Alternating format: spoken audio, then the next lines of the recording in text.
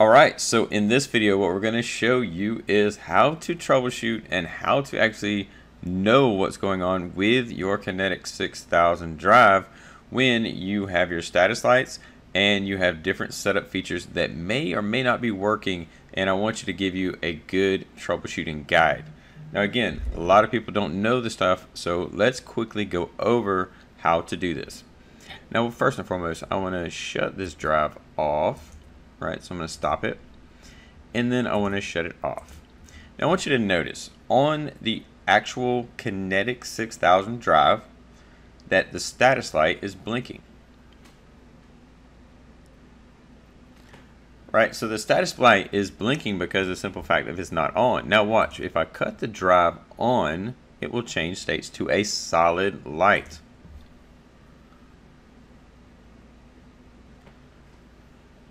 Okay, so now you see exactly how that works. So if I go off and go on, and it changes from a ready state to an on state.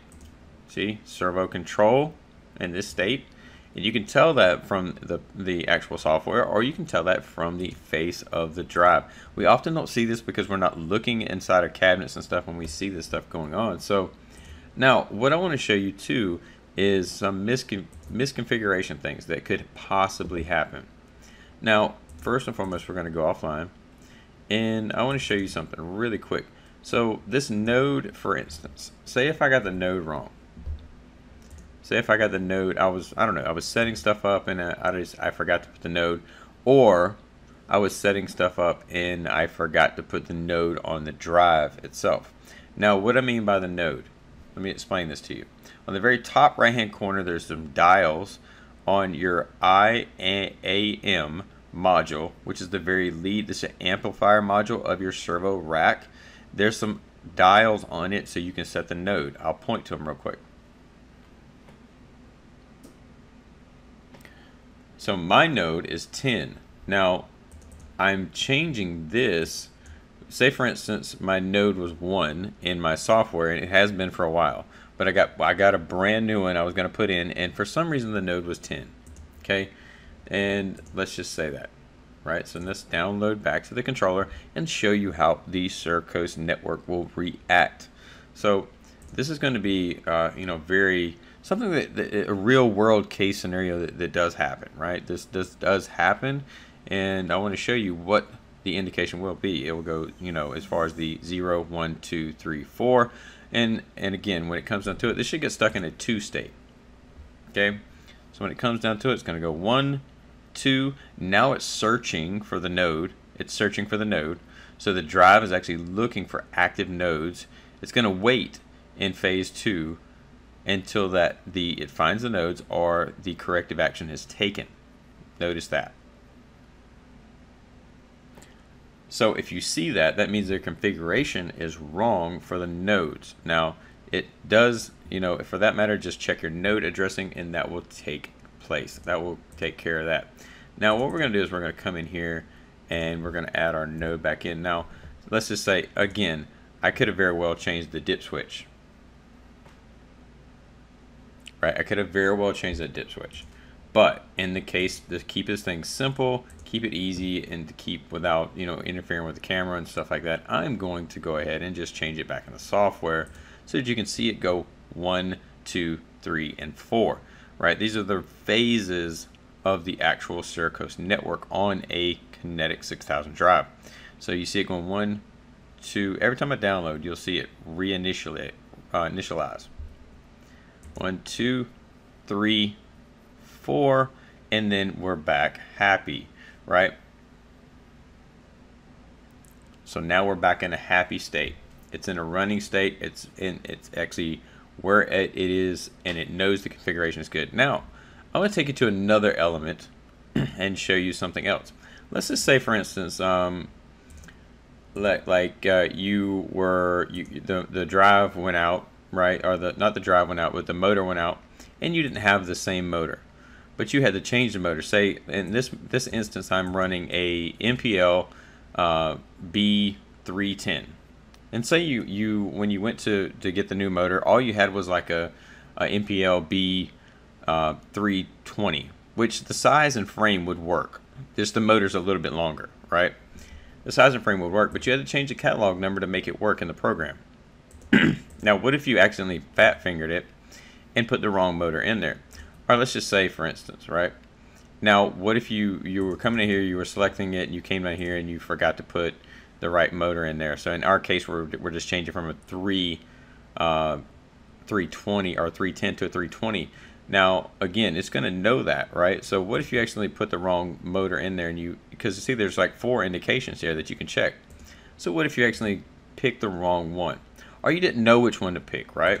Again, that's often the case when it comes down to it, because it's not like we're all like super knowledgeable about every single detail when it comes to every IO that connects to Rockwell, right? So just understand this is something that I'm developing to help you to help troubleshoot, right? I want to show you this because the Serco's network is going to react a little bit different, and I want you to know how it reacts. So if you see this, you know how to approach it, right? So now we're going to go through a 1, 2, 3. So now in state 3, when the Serco's network is in a state of 3, it's in phase 3. It's checking the drive configuration to make sure that its specific parameters are correct. Okay, before it goes into phase 4, which is making sure it's right.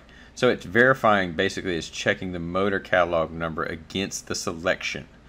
That's really all it's doing. Okay, so we've actually taken it, escalated it to a different point. We went from 1, 2, where we were stuck at 2 when we had the wrong node address in there. Now we're at a point where we're at state 3, right? We're at state 3, and state 3 is checking to make sure the motor catalog is right. And you notice up here there's a caution symbol up here on your actual motor.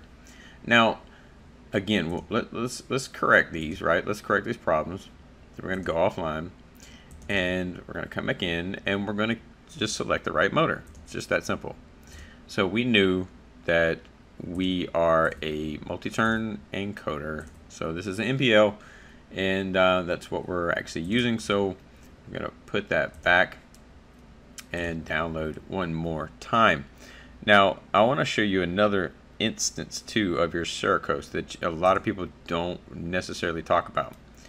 Now, and this too could be something along the lines of checking the fiber or stuff like that, right? Too, because when it comes down to it, you're gonna get you could or could not get a fault. Say for instance you pulled the power, right?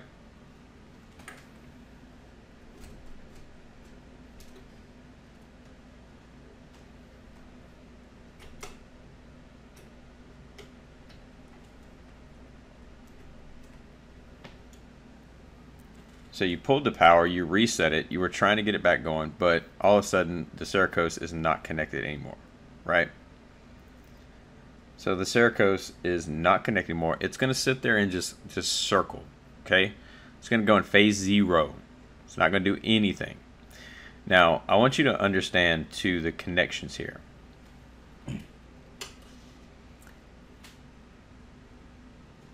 There's a red light on the actual send to the actual controller.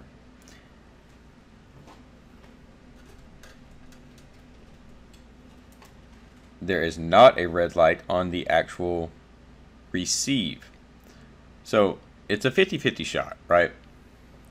But even coming out of the Serco's or out of the actual Kinetix 6000 drive, you're going to have a red light coming out of it whether there's a cable connected or not.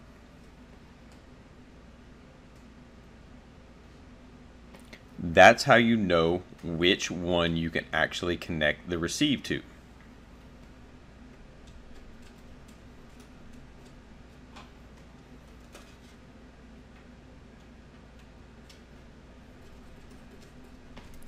So as we connect these now, it's going to go back and it's going to go through its Serco's checking ring, right? The phases of checking 1, 2, 3, and 4. Again, 1, you check the fiber connection. Okay, if it's a 0 and it's just steady going, you're checking the fiber connection. If it's a 1, again, it could be, look at the drive for the node and stuff like that. Again, checking against the if it's a 2, checking the verification of the correct configuration. Correct configuration would be, again, checking to make sure that the hardware is correct and the actual drive is correct you put in, and the nodes. There's many different things that could fall in play. These are general practices and just general things that I'm trying to give you just right off the rip, just to say these are some common practices and common things that I see when it comes to changing a drive or changing a motor, right? And then also connecting the Servo network. Also too, there's some baud rate switches that are on top, and you need to check those as well. So verify that the baud rate is the same too. So what are some common features and things we need to go over really quick again? Your fiber connections are right. We also need to make sure our node is right. We also need to make sure that everything is connected properly. Now that was the actual connection for the actual feedback loop, the feedback to the motor, right? And then obviously make sure that just everything is correct on your hardware. Now when it comes down to it, make sure your software is in line with it too. Because again, you're not all the time going to have the proper motor for what you're doing. So in order to do that, make sure you have your proper motor set up inside of your controller and you have everything done correctly. You checked off the right things. Your drive enables off or on, or if you're using it, and different things as far as that goes. So there's a multitude of things that could possibly happen. And granted, this is a Logix environment of version 30. You can see that right here. This is a Logix version 30 that we're doing. I just changed my Windows parameters so that I could get the best performance, so that when I do videos and stuff like that, you can actually see that. I can come right here and go to best performance right here, adjust best performance, not appearance. I do that for the videos so that everything goes nice and smooth and there's no hangups, there's no waits, and everything is really easy to see. Now again, these were just a couple different scenarios of troubleshooting a Kinetix 6000 drive. So I wanted to give you a rough overview and some different instances in real world environments that do happen.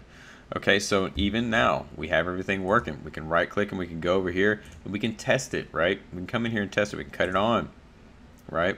We can come in here and jog it. Now we're jogging at a 0 speed, but now we're jogging at 10, okay?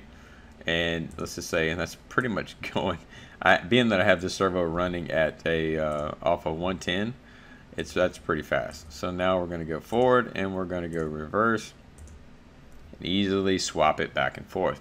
So there's different things you can do. And we'll go through the actual motion direct commands on a later video. I just wanted to show you a couple different things to help you troubleshoot a Servo network and a Kinetix 6000 drive. So hopefully that was helpful.